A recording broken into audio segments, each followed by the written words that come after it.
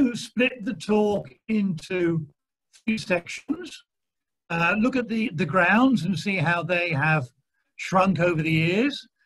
Look at the mound, take my life in my hands there, and then look at the house itself at the end. So if we start off with looking at the grounds, now this map here that I want to use, this is an imagination of Wycombe in the medieval period, long before the house was built. But I put it up for two or three reasons. The area that's outlined in green is where the house and grounds are. And the reason it's important is that in the medieval period, it was clearly outside of Wycombe. The land was owned by the nuns at Godstow Convent in Oxford. They were given it by King Henry II, and they hung on to it until it was taken away by King Henry VIII, when he shut down the monasteries and convents and so on. So it is outside of Wycombe at this sort of stage. Interesting that in the grounds there is the Castle Hill, the site of the old castle put there, which I'll come back to in a moment. And something that I always find quite fascinating, although not directly related, I've outlined in blue this medieval trackway, which comes from somewhere near where Morrison's is now, and gives you a direct route straight to the church, the parish church. It comes into play 2 or 3 times. Exactly how old it is, I don't know, but certainly it's been around for a long time. So just jumping forward to what we really want to see, in the middle of the 19th century, this is what we reckon the grounds looked like. Now, Castle Hill is not a stately home. It didn't own half of South Buckinghamshire or anything like that. And we don't have a rich archive of plans and maps. But we do know that land was been sold off over the years. And so by adding back the land that we know has been sold off, we get this sort of picture here. The driveway used to go right down to the bottom of Amersham Hill. One of the stories is if you come out of the railway station now, what used to be a pub straight in front of you, which I think is now boarded up, that used to be, so it said, effectively the gatehouse. So the driveway used to come out there. In the 1860s, the railway was pushed through to Princess Risborough. They needed to build a cutting, and so they bought, as you can see, something like the bottom quarter, the southern quarter of Castle Hill's land. So that was the first chunk to go. It, of course, left a question mark as to how you get out of the house, and so I've put in yellow there where the driveway went. So it still was a part of Amersham Hill, that was the address, but instead of being at the bottom, you now came out just north of the railway. Then in the 1870s, that big chunk on the east was sold off, which left us with this sort of structure until the 1900s. Now, in the 1870s and right through till about the late 1890s, that trackway I showed you from Morrison's down to the church was still there. In fact, it's the reason why there is that footbridge over the railway. Right, you may know if you come out of Castle Hill House now and turn right, just at the end on your left, there is a footbridge. That footbridge was there to enable the trackway to be in use. In around about 1900, the decision was made to develop this side, our side, north of the railway. The road that had been called Cemetery Road was renamed Priory Road, and the trackway was developed into a road that was given the name Priory Avenue. Now, of course, if it just followed the path of the original trackway, it would have gone as far as the footbridge and stopped. But they didn't want to do that. They pushed it through, as you can see on this map here, they pushed it through along the northern edge of the railway, which means, of course, it subsumed that part of Castle Hill's driveway that connected Castle Hill House to Amersham Hill. So when this was done, for the first time ever, Castle Hill House was cut off from Amersham Hill, and of course we still are. In the 1960s, the whole lot was sold to Wycombe District Council. In the 1970s, the last 2 chunks of land were sold off. The area behind the house, which is now Haystacks, and a little bit in the southwest corner for the new vicarage, which means that what we're left with is that, compared with what we roughly think we had, which is the outlined area. And of course, the driveway, as you can see, just takes us down to the corner, and that's where we are now. So that gives you a sort of feel as to sort of how much the area of land with the house has diminished over the years. Okay. Now, I'm going to talk about the mound for a bit now.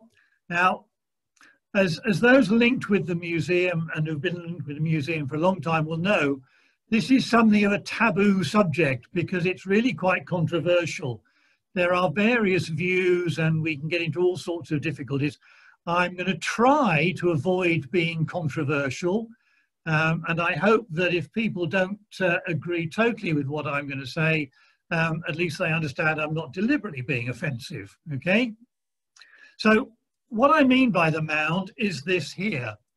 And one of the things that does surprise me, and I suppose I shouldn't be surprised because we don't talk about it very much, is the number of people who actually visit the house, the museum, and don't even realise there is a mound there. Well, there it is. It is officially, and I use the word officially deliberately, what is known as a motte. In the Norman times, one of the first things the Normans did was to cover England with literally hundreds of watchtowers. These were piles of basically turf. I think the word motte is actually Old French for turf, piled up, and so you've got a great mound on top of which you put a building. And that building said 2 things. One, we are here, we are powerful, we are important. And secondly, and we can see what you are doing. Round the bottom, the enclosed the motte was known as the bailey, and that was enclosed by a bank and ditch. Now, as I said, there were hundreds of these things. Some were very grand with stone walls and stone buildings. Some were much more modest with just wooden fences and wooden buildings. They were not at this stage really castles. They weren't built to withstand sieges and battering rams. But about 50 years later, when we had the what we call the anarchy, the period of Stephen and Matilda's war, then it became much more serious. It was a proper war. There were armies, there were battles, and we needed castles. And so places like Desborough Castle, on the outskirts of Wycombe, which had been an Iron Age fort, were taken over and developed. So this is officially, and you can see if you're interested in looking at the details of it, on the schedule monument list, the number I've put on the screen there, it's 1009537. That will give you a description of what English Heritage think this thing is and why they've scheduled it. And by scheduling it, of course, it gives us a duty of care. We have to preserve and protect it. But there are question marks. For example, if all of the activity in Norman times was centred around Desborough, then what makes us think that this is Norman at all? There is a list of Norman structures and we're not on it. Nothing ostensibly and deliberately proven Norman has ever been found here. So we're left with a bit of a dilemma, because some people will take the view that that proves conclusively that this is not Norman, it shouldn't be scheduled, and I've even been told to my face that I have got to go to Hannah and tell her to stop using the word motte. Personally, I think that's going too far. It does raise question marks, but it doesn't prove anything. It's incredibly difficult in archaeology to prove a negative. I was looking at a study done in Northern England recently into Norman structures, and of 300 structures, they were only able to prove that 8 were not Norman, because it's incredibly difficult to. The idea that it's not on a list, I was once told by an archaeologist to be very wary of anybody that uses a list to prove a negative. Now, if I can give you just a very silly, simple example of what he meant, I'm sure somewhere there is a list of all the people, all the drivers who exceeded the speed limit in August. I am not on that list. Does that therefore prove conclusively that I was law-abiding throughout the whole of August, or was I just lucky? You see the point? You know, just because you are not on a list doesn't actually prove anything. And the fact that we've not found anything Norman is basically because we've not looked for it. So what can we do? Are there any ways we can resolve this issue? Well, the first thing that we can't do, it would be lovely to do it, would be to excavate. It's a scheduled monument. If you were going to excavate it, you would have to get to that very precise moment in time when the very first strip of turf was cut. That would mean digging right down into the heart of it, risking damaging and destabilizing it. You will not be allowed to do that. So can we prove that perhaps it was something else? Well, this is a list of all the suggestions as to what it might be. It's not my list, let me stress immediately, I haven't come up with this, but these are suggestions that people have made over the last 200 or 300 years as to what it is. Some people think it might even be earlier than Norman. It might be Norman. Is it Roman? Is it actually just a pile of rubble? Is it only a garden feature? And the big problem with all of this is actually evidence. The only thing we can prove conclusively, it is not anything to do with the railway. The last example there is clearly wrong, and we know that because we have a description of the mound in the 1830s, and the railway was not pushed through to Princes Risborough until the 1860s. So you can definitely rule out the rest. All the rest, you can think one way, you can think the other. One of the favourite suggestions, for example, is that it's nothing important, it's just a landscape garden feature. I have serious doubts about that, purely because some of you may remember Time Team, the television programme on archaeology. I used to like Stuart, who was the landscape archaeologist who just went around looking at things. And when I look at this mound, I just think it's too big. It's also in completely the wrong place. Would you really put something that big right up against the end of your house so it blocks all the daylight, and moreover you can't actually see it if you're inside the house? It seems very unlikely. But then, as I'm always the first to admit, I think the charge of the Light Brigade was very unlikely, but it didn't stop it happening. And this is the problem. Basically, we have no proof. And just to compound things, one of the studies I made said, of course, these structures were constantly being reused. You know, it might actually be an ancient monument, an ancient barrow, and then when the Normans came and decided they wanted a motte, they thought, oh, look, there's one already built for us. And of course, it's definitely been used as a garden feature. After all, we still use it as one ourselves now, don't we? So, you know, where does that leave us? Because it's very confusing and very uncertain. Well, I think we have to be honest and say that nobody really knows. We know why it has been scheduled, but there are question marks over that. So no one knows for sure what it was or what it was not. But I do think, and as we saw on that previous list of possibilities, it's actually quite interesting to say to people, well, okay, go up and have a look. You might be standing on something that's been there for 1,000 years. What do you think it might be? The one thing that I would disagree with quite strongly would be any suggestion that it should be removed from the scheduled list. Because whatever it might or might not be, as long as it is scheduled, it's protected. And to me, I'm happy with that. So there are some thoughts about the mound. As I say, there will be people who have different views, but I've tried to be fairly balanced about what it might be, what it might not be, and let's just be open, but at least let's preserve it for future generations. So I hope I've been able to say a few things without offending anyone too much there.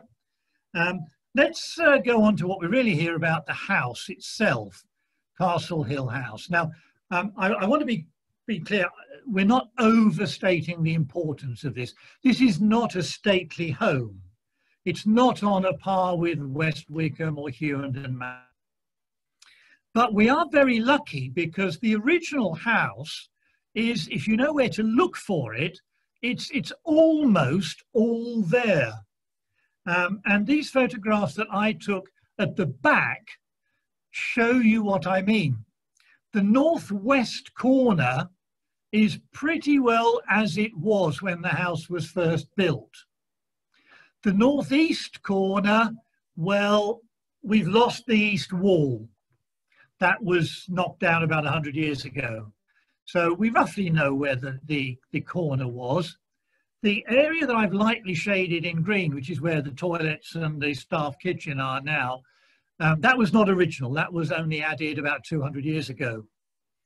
But you can see from the line drawing on the left that this was really a very simple structure. Basically, it was a front door into a sort of hallway with a back door at the back. On the left was the kitchen, which is where it still is to this day. On the right was a living room, and then there was a flight of stairs that took you up to the back. The picture I put in the middle, some of you may recognize, it's inside that green area. If you have been to the staff kitchen or whatever and you are going back into the main building, you'll use the door that's open, which takes you into the kitchen. To the left is this door that takes you really just into the stairs down to the basement. But it's a rather grand door just to let you into the basement. And it looks very much as if that might have been the original back door. So what can we say about it? Can we get any idea what the house really looked like? Well, this is a picture of a house, a genuine house. It still stands. It's actually in Winchester, but it looks very, very much like what our house must have looked like. 3 stories, a habitable attic, always spelled with a K, by the way, A-T-T-I-C-K, and a very simple structure with that absolutely gorgeous, I do love the clay tile roof, particularly on a sunny day. The brown is just a stunning colour. I've borrowed that picture just to try to give you an idea what it looks like.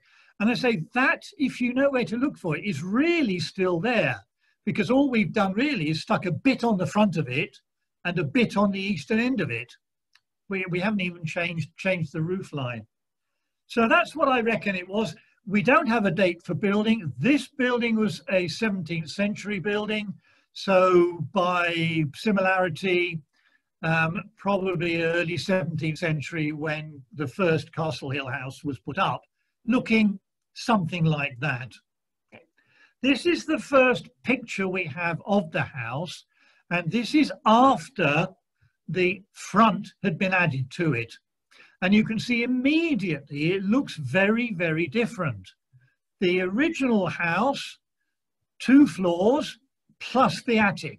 So 3 habitable floors, relatively low ceilings. Here in the early 19th century, they wanted to impress people. And remember, this is before the railways. This was a very imposing site in Wycombe. You could look over Wycombe from here, and people in Wycombe could look up, both physically and metaphorically, to this house. So he wanted something impressive. And so they made it so the rooms are bigger. They're not wider or longer, but they are definitely taller. And you can see that from the windows. This picture is a bit of artistic license. The windows are artificially stretched vertically, but it's a pretty good idea. There's also a picture of the house from the back, which also has a bit of artistic license, because it shows the church in a position where the church can't possibly be. But this is a little bit, you know, this is the earliest picture that we found of it. And if you see the line drawings on the top line drawing, just literally adds on the front much the same 3 rooms as you had on the back. There's an entrance hall, a room on the left, a room on the right.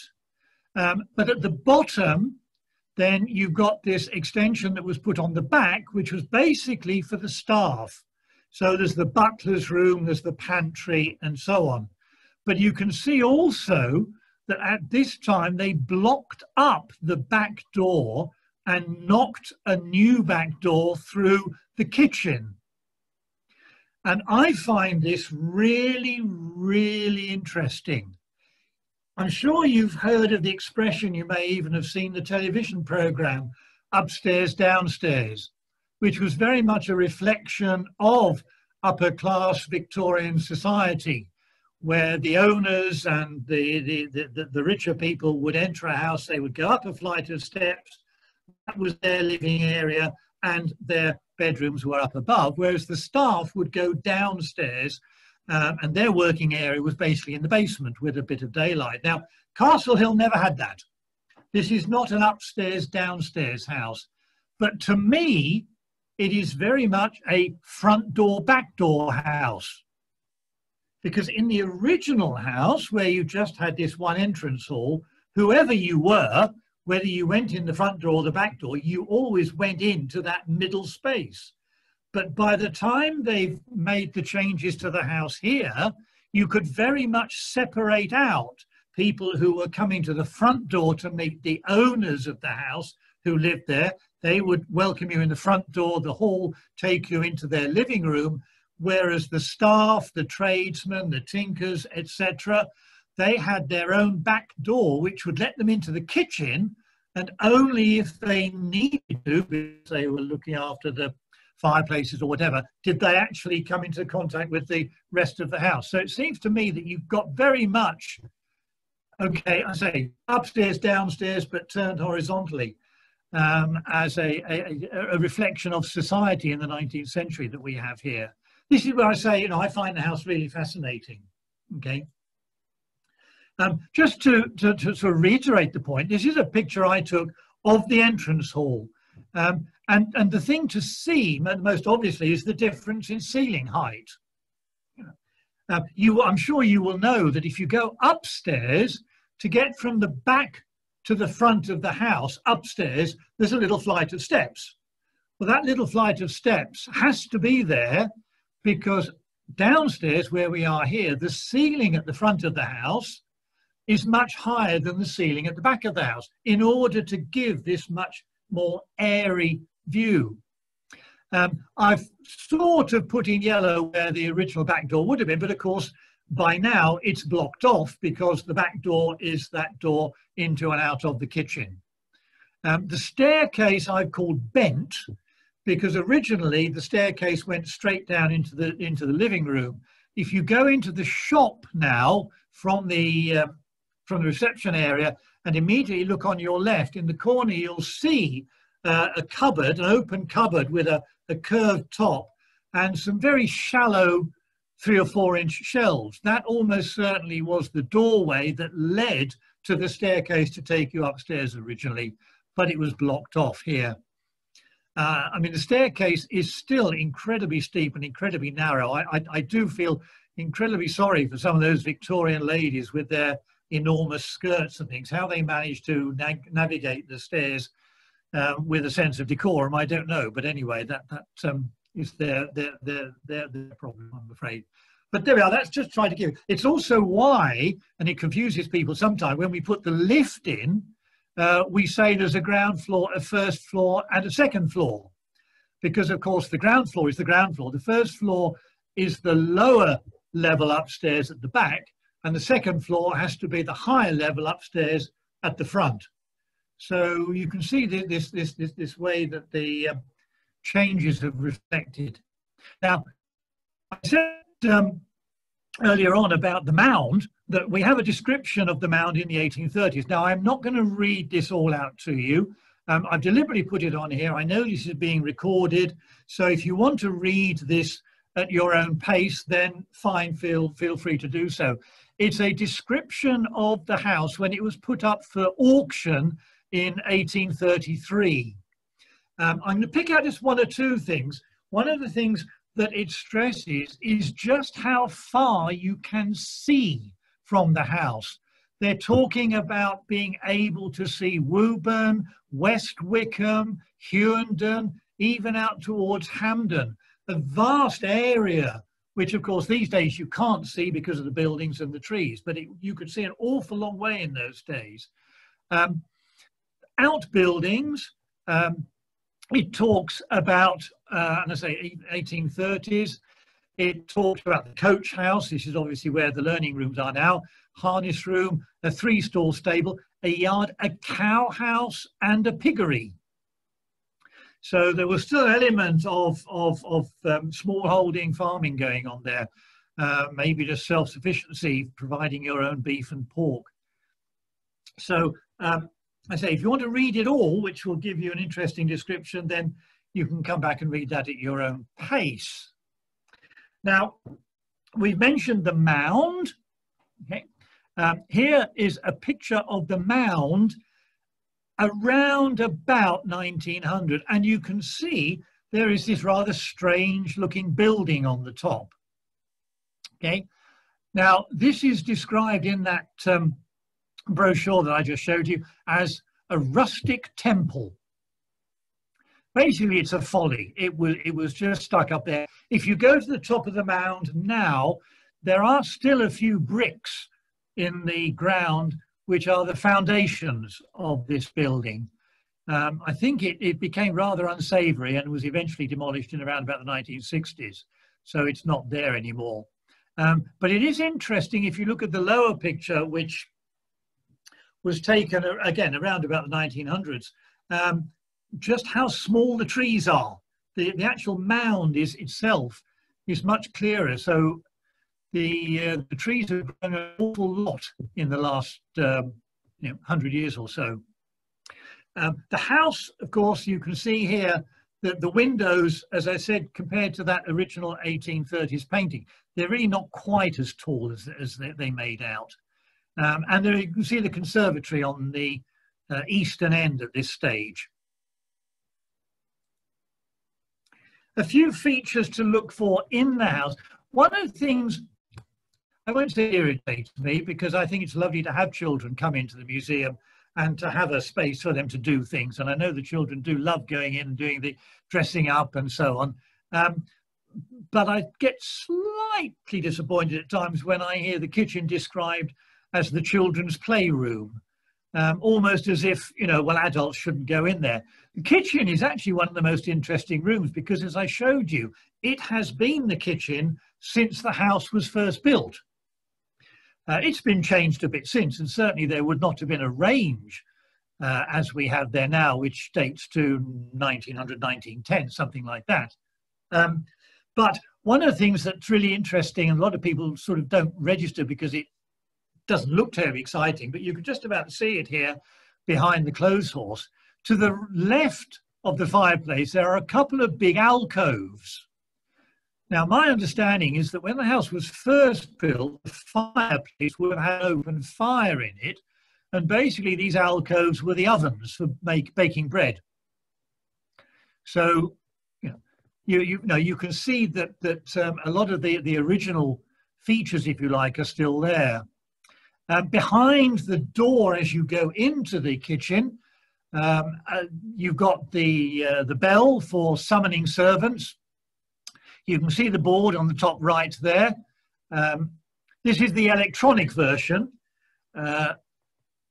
If you go to the chair gallery upstairs on the far left, the most eastern end, then there is the fireplace, which you can see in the picture there. And to the left, I've circled it in yellow, is one of the original bell pushes. Now, it doesn't work. I always stress this to children, so there's no point in pushing it and seeing what happens. But it's still there. You can just about see it in the picture. That's one of the bell pushes that would have triggered the notice board, and the servants would have come. And you can see there's what, 1, 2, 3, 4, 5, 6, 7, 8, 9, 10, there's 11 rooms. The other thing I've circled is an outdoor bell, which was there to summon the gardener. The assumption was the gardener would have been outdoors, basically gardening. And so if he was needed, there was a bell to be rung. Sadly, the bell disappeared about a year ago, but I've still got the picture of where it was. Okay. Other things, and again, it's amazing how many people don't really register it. Bottom left-hand side there, this cool vent, which is sort of into where the toilets are now. This was built in when they put that extension on the back of the house for the butler and the servants. And as I explained to children, it's basically the old Victorian version of a fridge. Bearing in mind, it's facing this mound, so it's constantly in shadow, so it's constantly cool. It will never get the sun on it, so it's cool. And this is a sort of cast iron vent to keep out all the mice and the birds and the bats and things.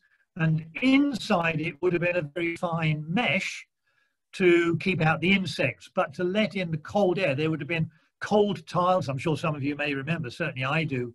My grandparents didn't have a fridge. They had a larder with cold tiles, and that's where they kept everything cool. So that cool vent is still there. These days, sign of the times, on the inside we put a complete solid sheet of perspex, of plastic glass, because these days the object is to keep the warmth in, not to let the cold in.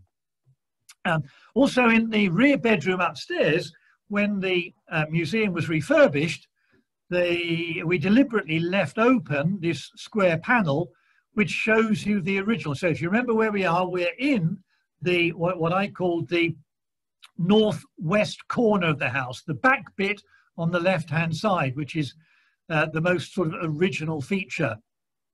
And okay, that window does face out to the west, but you can see all it looks out on is the vegetation growing on the side of the mound.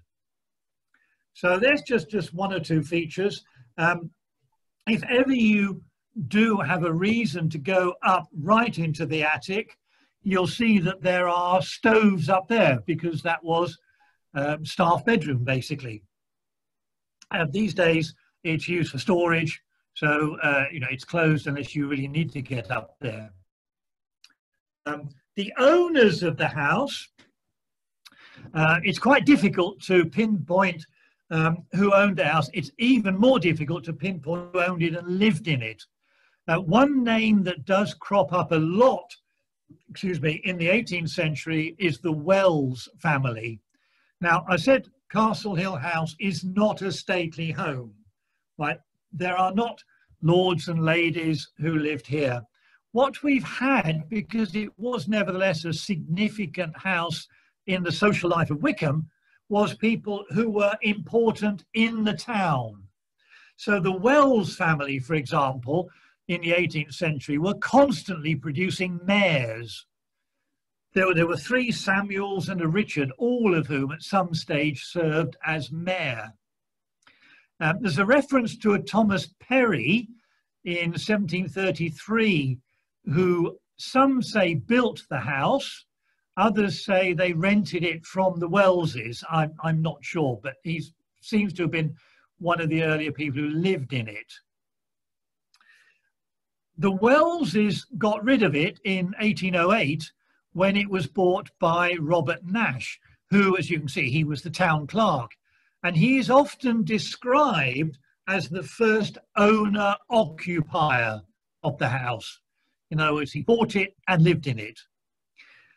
I showed you just now the brochure when the house was auctioned in 1833, and it was bought by the Carrington family after Nash died. Another name, John Edwards. This is a name I actually only recently discovered, and I discovered it by accident because my wife was singing in a concert in All Saints Church, and while I was waiting for her afterwards, I wandered round, and there's a little sign there that says that the west window of the church was paid for by the widow of John Edwards and dedicated to him. And Mr. and Mrs. Edwards lived in Castle Hill House. So he was a retired wine merchant who lived in the house, and when he died, his widow, my apologies, dedicated the window to him. Probably the best known name, James Peace. He was initially a tenant, but then subsequently bought it. As you can see, he was a councillor, a JP, a mayor, being a freeman of the borough. He was a shopkeeper, if you like. He was a draper. Knew, although exactly what the relationship is, we're none too sure, but was aware of another draper who went by the name of John Lewis, of whom we all know. If you go down into the town, you may know this, but if you don't, if you go into the town at the southern end of Frogmore and you turn to face where the church is, on your left, there is a building called the Hen and Chickens, and it says Hen and Chickens on it. If you look right up at the end gable of the roof, there is the name Peace painted on there. And that relates to James Peace because he would work there. People come up with all sorts of weird ideas, but actually it was a building owned and where James Peace used to work. So his name is still there in the town. In 1909, he sold the house to his future son-in-law's father.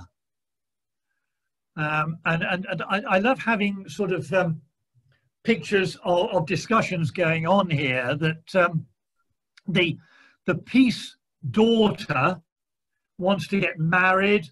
So this young man comes and asks her father for her hand.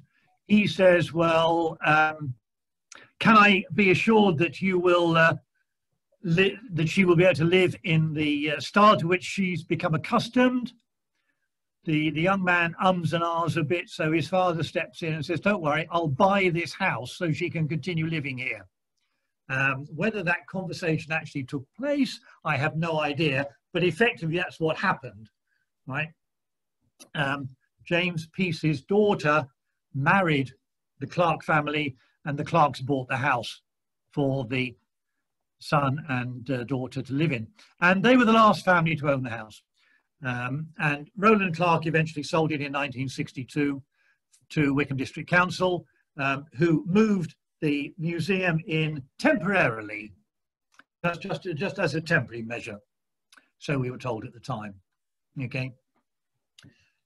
This picture here is interesting. It's a picture not of that wedding, because that wedding, the one I talked about just now, was a few years later. This is a wedding that took place in 1901. And apart from being interesting because it is a wedding that took place in the grounds, the reason it's interesting is that reputedly it was while this wedding was taking place that the Saxon burial was uncovered. Now, you may know that a Saxon burial was uncovered, that some bones were found, some beads were found, and a pendant was found. The pendant is in the British Museum. We have a copy of it, and apparently it was discovered during the celebration of this wedding.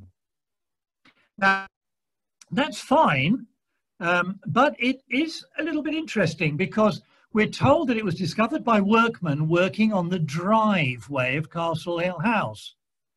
Now, just imagine, okay, the driveway of Castle Hill House, if you dig up the driveway as it is now, how do you get in and out? There are all these guests coming in and out. And I was asked this question when I was doing one of these talks. How did everybody get in and out? There's the one entrance, there's the driveway. The workmen were apparently digging up the driveway. You've got all these guests to get in, go to the church, come back again. And how did it work? And why on earth would the father of the bride want workmen digging up the driveway during the wedding? Well, I wonder, and it is no more than a wonder, but I wonder if we go back to the beginning of this talk, if you remember, I said that the original driveway to Castle Hill House went right the way down to the bottom of Amersham Hill. But after the railway, it went along the northern edge of the railway to Amersham Hill. In other words, where I've marked in brown here. I've also said to you that, of course, in around about 1900, 1901-ish, the trackway, which on this map I've got here is still shown as a track, was being developed into Priory Avenue. And Priory Avenue came down where the trackway did, hit the railway, and carried on all the way along to Amersham Hill, and subsumed, it incorporated this stretch of the Castle Hill House Drive from where the gateway is now to Amersham Hill. And I just wonder whether, when we say there were workmen working on the driveway, were they actually workmen who were working on the conversion of that stretch of the driveway into Priory Avenue? So was the burial actually where I put the number 2 rather than traditional view number 1, which would of course have meant that there was no problem getting in and out of the house during the wedding, because you would have just come out, turned right, and you could have gone down Priory Avenue and Priory Road. I don't know. One of the things I will just mention in passing while we're here, I said to you at the beginning about the mound being a scheduled ancient monument.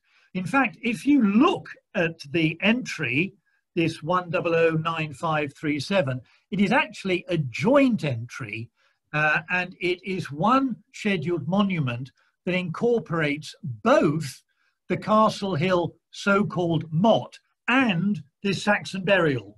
The two are lumped together as one entry.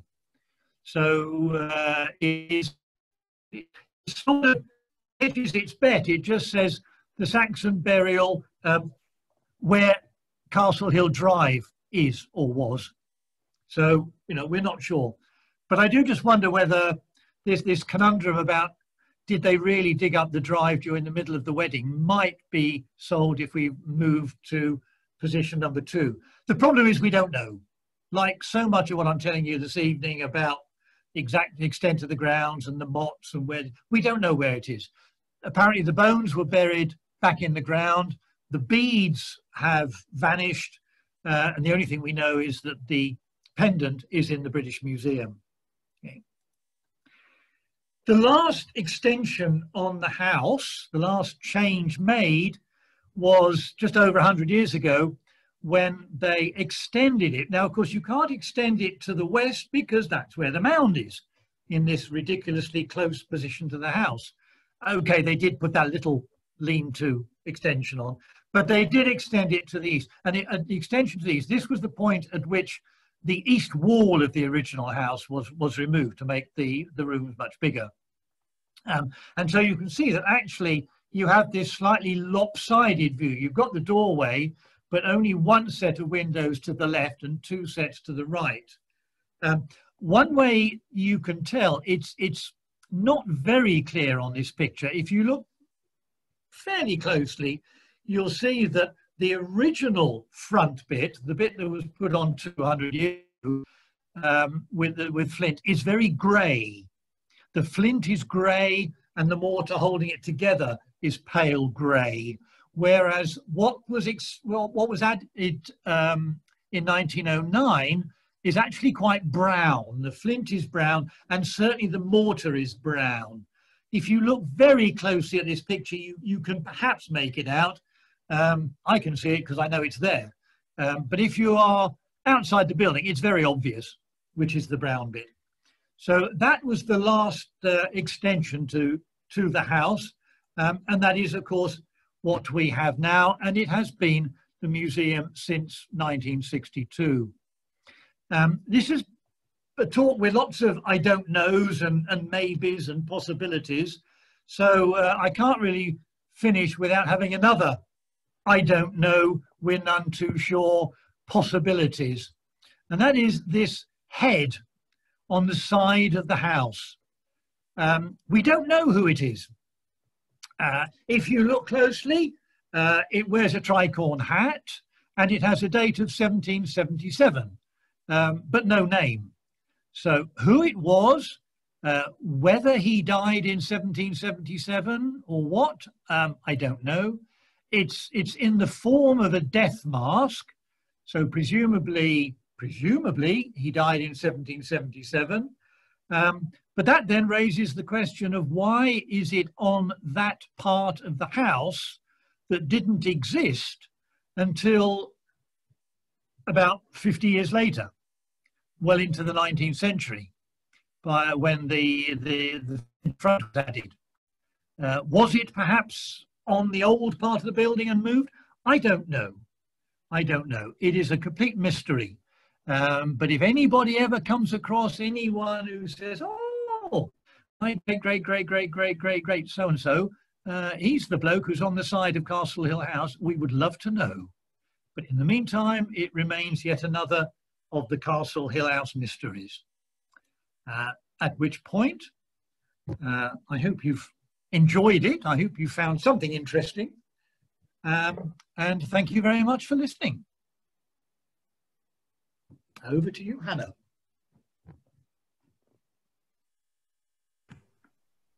Thank you, Keith. That was brilliant. I got a little bit lost halfway through. I seem to have left the meeting, but I managed to get back in. So thank you for that. That was so interesting. I was looking at one of your original slides, and on one of the original slides, the gardener was doing some work at the beginning of the just before lockdown happened, really, and for preparing us for the weddings we had this year. And he actually reopened the kind of moon shape of the flint little flower beds, which was in that one of those original pictures. Yeah. And I thought that was amazing, it's still there and it's still got that shape, and it just looked brilliant. And so I was thinking we'll have to reopen. The trouble is, there's so many things I could say. I did at one stage toy with the idea of putting a picture. I was talking about the mound being a motte.